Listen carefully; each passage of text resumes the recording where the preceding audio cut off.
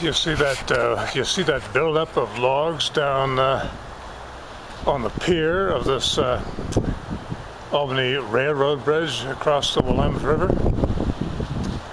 Had that problem a couple of years ago on a different one of these piers, and the railroad eventually came and took care of all those logs, all that debris, I should say.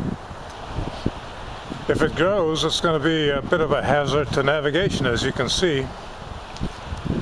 But it also tends to make worse the scouring of the bottom of the river at these piers, and that is a bit of a problem. So chances are somebody will have to take care of it pretty soon. This railroad bridge, by the way, was built in 1921, according to the engraving at the very top. And it is beginning to show some signs of wear, as you can probably see. See the cracks in the concrete there? I don't know if that's particularly serious, but when you consider the weight of these trains, especially the locomotives going across this bridge,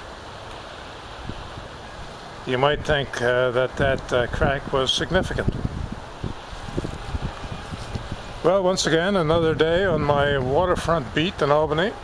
I'm Hoss O'Haring, and this is HH Today.